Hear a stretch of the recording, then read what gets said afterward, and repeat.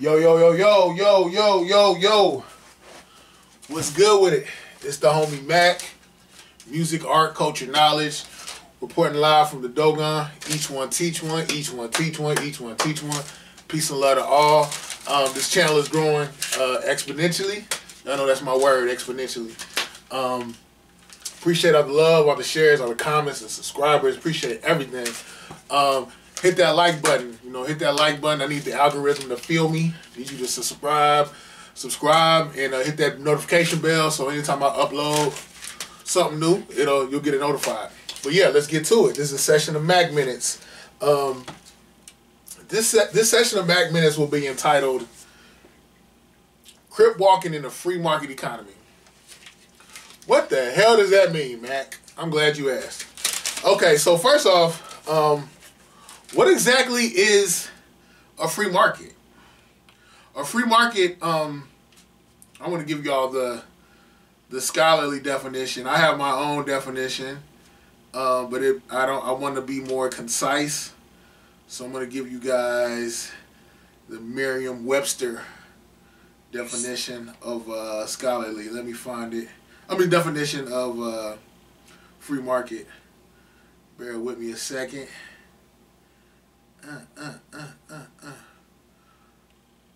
Okay. Free market. A free market is an economic system in which prices are determined by unrestricted competition between privately owned businesses. Okay, give me an example. Okay, I'll give you an example. Burger King, McDonald's, Wendy's, Checkers. What do these places all have in common? They're restaurants. The service that they provide is food. They're in competition, so ideally, in theory, within the capitalist infrastructure, within a free market, you're allowed to set your prices, and it's unregulated by the government. Now, it's regulated to the extent of, the quality of the food. They have to go through health evaluations, make sure that the things are sanitary, and that the meat or whatever that they're serving is not going to spread pathogens, fundamental things like that. But as far as being able to set up their business and set up shop in different places, it's kind of laissez-faire capitalism. Like, the government kind of isn't hands-on about that. Do your thing. Do your thing. As long as you ain't hurting nobody. We will regulate you to make sure you're not hurting nobody. But that's free market capitalism. Anybody can set up a business and compete in the market. In theory, and when I say in theory, basically, to be able to compete is to be viable. You can start up a business, but you may be competing against old money, so it may take some time for you to actually compete in the free market. But I think in theory, free market is a beautiful thing. Like, you have the you have at least a chance to establish yourself and become self-determined.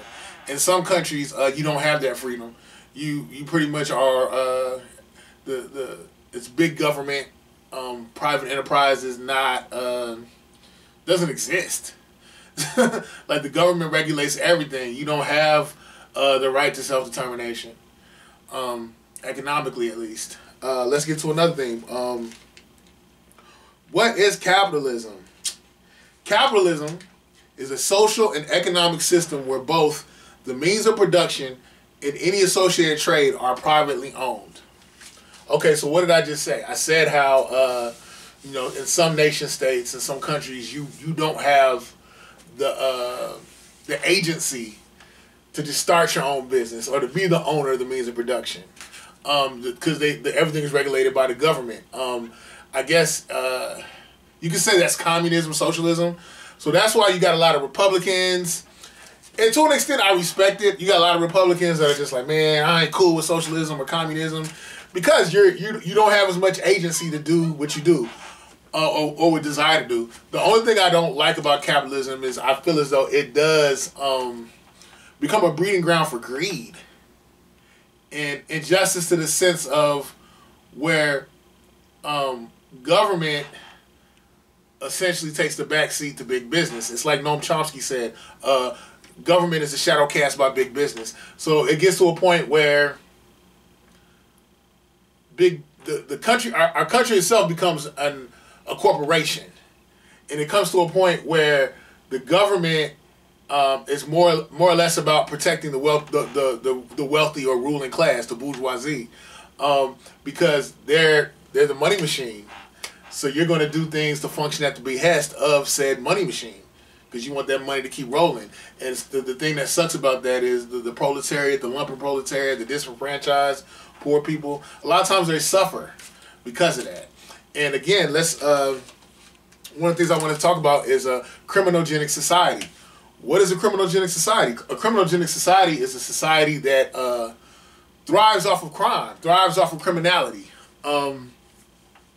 It is a breeding ground for crime, because crime is big business. And you may be thinking, well, in theory, nobody would want crime. And in theory, nobody would want crime.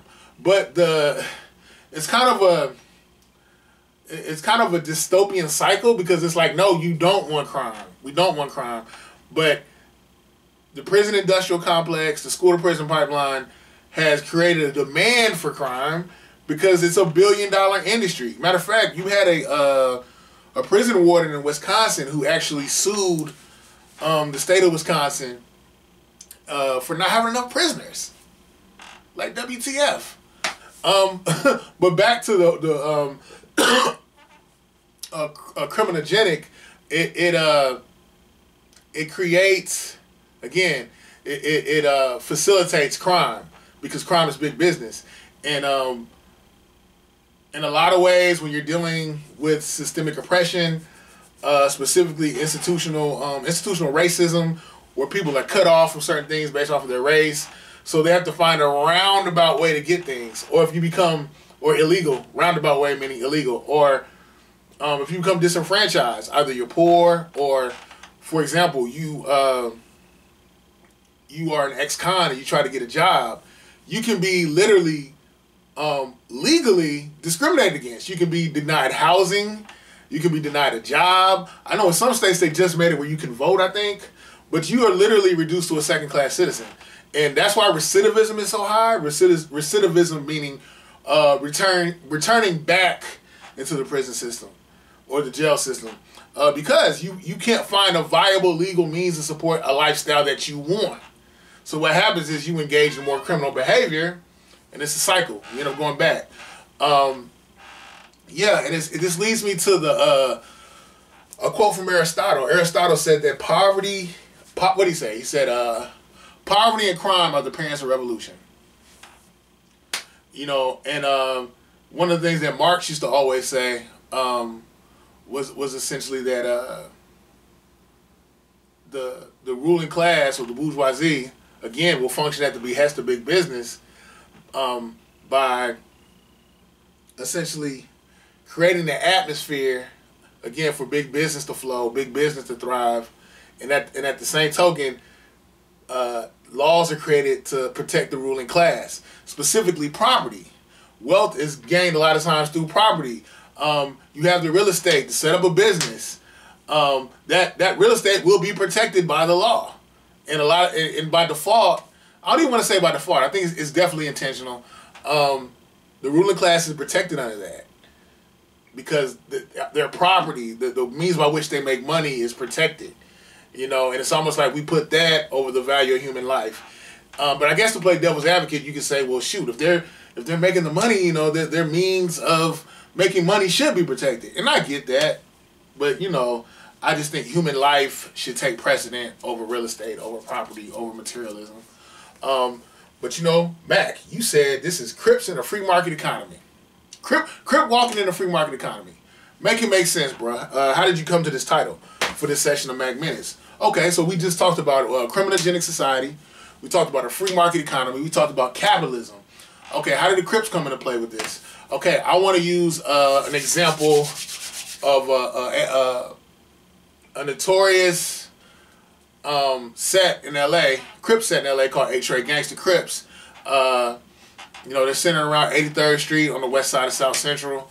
All this is public information. You know, you can go on YouTube and see videos where they repping their hood. So this ain't no I'm over here dry snitching. This is the hood where Monster Cody came from. Notably, there's a man named Roy Summers. A lot of times people know about Freeway Rick, but there were a lot of kings. There were a lot of kingpins in L.A. The first dropping point for the cocaine came from South America, hit the West Coast, specifically Oakland. They called it Cokeland. L.A. You had in Oakland you had Felix Mitchell and the 6ix9ine Mob. Yeah, and then you had Freeway Rick. You had Roy Summers with the A-Tray Gangsters. He basically got a lot of Crips together. He functioned as a CEO. This man was 23 years old, but he had the mind of a corporate CEO. This man probably could have went to Harvard School of Business, could have went to Penn School of Business, Stanford School of Business, whatever. He probably could have went there, but you know, a lot of times the people, his demographic, the lot that they've been serving in life, it's not set up for them to fail. I mean, it's not set up for them to succeed. It's set up to profit off their failure. Again, prison industry, billion-dollar industry. But let's get to it. So Roy Summers did his thing. He linked up with his homies. They set up a bi-coastal operation. They were making millions of dollars a week. This is they set up shop in Seattle, set up shop all throughout LA, set up shop in the Bay, Kansas City, and they even went as far east as Maryland, DMV area. But not DC proper, but like Fairfax, Hyattsville,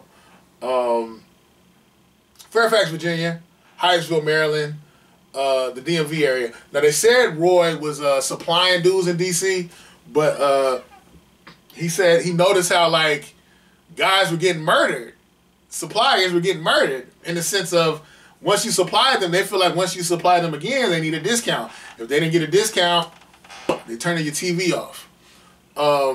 And they said, I remember watching an interview with a federal agent, and he said Roy didn't even want to deal with them because he said all these dudes in DC, they shooters. You know, DC, this isn't necessarily unique to DC. In Detroit, New York, cocaine cowboys down in Miami, the murder game was very rife, and it was very in your face, out in the open. Irrespective of time, location, it didn't matter. This thing was a free-for-all, essentially, beyond gladiator school. But anyway, this is something I got from the Washington Post. I want to read it.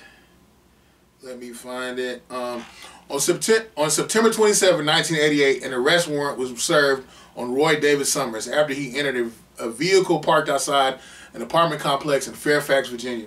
A search of the vehicle resulted in the seizure of 3 kilograms of cocaine-based crack and 1/2 kilogram of cocaine. A search of the apartment from which Summers exited revealed 3 mixing bowls sustaining cocaine residue. A search of Summers' residence in Forestville, Maryland led to the seizure of over $62,686 in cash found under and in a mattress, and the seizure of approximately 7 kilograms of cocaine from a vehicle parked on his premises.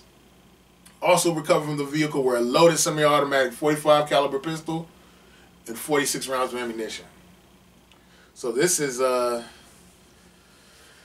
hyper-capitalism with violence, you know. But I guess what I want people to understand, the same functionality of mainstream legal capitalism, quote unquote, is the same dynamics come into play in low-level capitalism, or what Huey P. Newton would call illegitimate capitalism.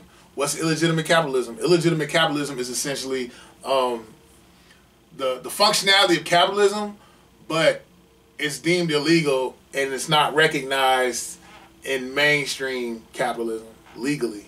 Again, and I guess the thing is, again, like I said earlier, when people are disenfranchised and are systemically cut off from opportunities, crime becomes a rational response. Crime becomes a rational response in context of a criminogenic society rooted in capitalism. I know I just said a lot. Let me let me condense it. Let me make it plain. Basically, you know, when you're cut off from things and opportunities, you commit crimes to survive. It becomes an issue of survival. I think the thing about Western society is we propagate so much materialism, stuff you really don't need. But if people are, she'll sleep with you if you got this amount of money. She'll date you if you do this. Girl, if you spend this money to get this butt surgery, you'll become beautiful. Like, we sell this imagery, and people get caught up in it, and they try to. These things aren't even. These aren't even like compulsory needs. You're sold these needs. You're sold these desires. You know, and people get to a point where I think it becomes a self-esteem thing, where they feel like, you know, I'm lesser than because I don't look a certain way. I'm lesser than because I don't have certain material things. So it's just a cycle. It's cyclic in nature. It's a cycle. But yeah, this is not an indictment on gang culture. I'm not trying to glorify it either. I'm just simply saying the gangs as we know it, especially in the 80s, they were a product of the moving parts of the systemic things that were going on. You know, when people feel boxed in, those people, there's something called learned helplessness, where you just feel like you're not, like, whatever you try to do that may be legal, it's just not going to work. So you just adapt. You adapt behaviors that are destructive to survive. And I feel like they're just a product of circumstance. The cultural and social, political, economic milieu of that time, the milieu of that time created the atmosphere for gang culture. And the gang culture itself just mimics hyper-capitalism. You know, I would say it's equally cutthroat, but the violence is just more blatant on average. Not to say that it's not to say that there isn't mainstream capitalism that isn't violent, because it does exist, you know, and there is a conundrum there. There is a hypocrisy there, as far as mainstream capitalism, but